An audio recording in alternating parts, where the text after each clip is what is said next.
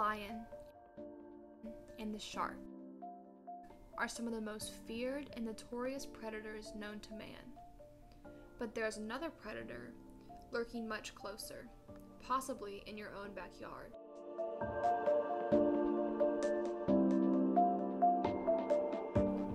But what is a pseudoscorpion? Pseudo means fake or false, so the name pseudoscorpion means false scorpion. However, that's not a great name for the organism. A better name is Chilonithida, which refers to the chile or the claws, which are the defining feature of pseudoscorpions. To learn more about these predators, we tried our best to find pseudoscorpions locally. We consulted with Charles Stephen, a pseudoscorpion expert, on the best way to find pseudoscorpions.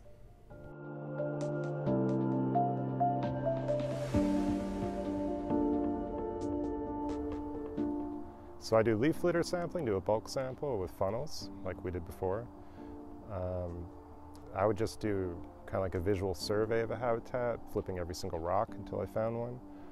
Or I would look for areas where there have been burns, like controlled burns, and peel back the bark of pine trees. You'll tend to find them underneath the bark. While looking through tree bark and under rocks, we found many springtails and mites. These are both prey of the pseudoscorpion. So they're known to take bark lice, Pseudocophora or Pseudocoidia. They're known to go after springtails, mites, anything smaller they can catch, small larvae of beetles and flies and things like that. Even though we saw springtails and mites, we did not find any pseudoscorpions. So we gathered a bulk sample of leaf litter and topsoil to look through later.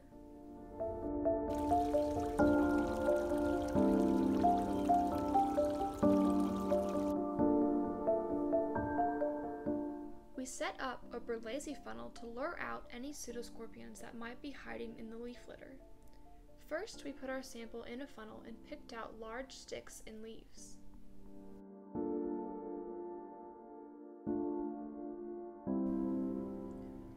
The funnel was placed underneath a light bulb that dries out the sample as it heats up. Any living organisms in the sample would dig deeper to escape the light and heat and to seek moisture deeper in the sample. Underneath the funnel, we placed a cup of ethanol to catch and preserve anything that fell through the funnel. We made sure that there was no open space between the top of the cup and the funnel so that the ethanol would not evaporate.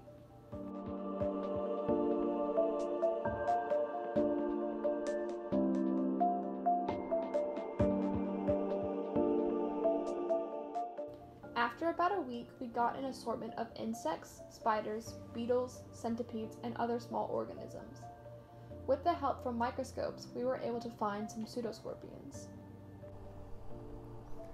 Pseudoscorpions range from just a millimeter or two to over a centimeter. Pseudoscorpions in Alabama don't get more than maybe 5 millimeters.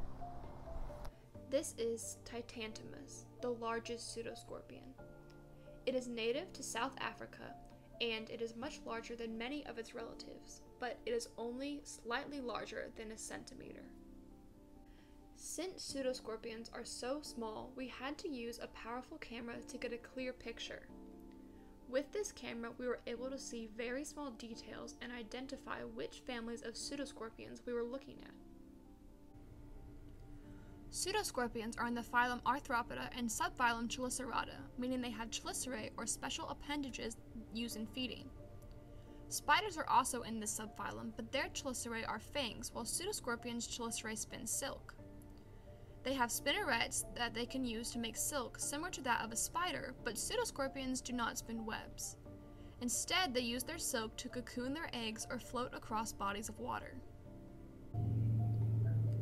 They are in the class Arachnida, with spiders and scorpions, but they are not scorpions. Scorpions are in the order Scorpiones, while pseudoscorpions are in the order Pseudoscorpiones. Even though they are not scorpions, they are similar because they have two pedipalps that have chelae or claws. Pseudoscorpions can be venomous, but it is not harmful to humans or anything larger than a mite.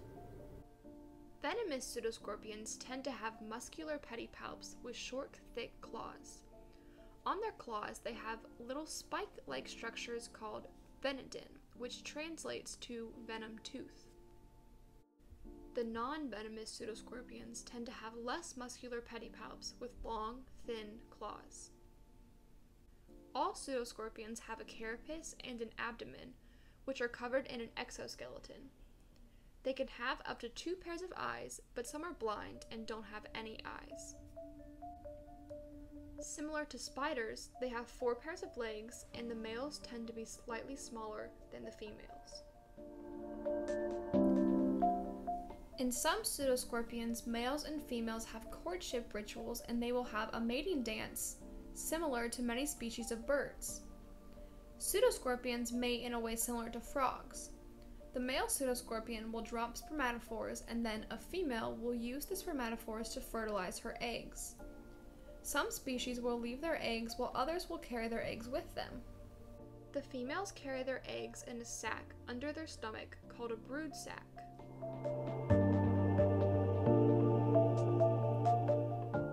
The young pseudoscorpions will either hatch in a cocoon made by their mother or on their mother's abdomen. Before these young become adults, they have to go through 3 different nymph stages. As they go through each stage, they become slightly larger and darker as their exoskeleton develops. Pseudoscorpions are a very diverse group of organisms, living in a variety of habitats.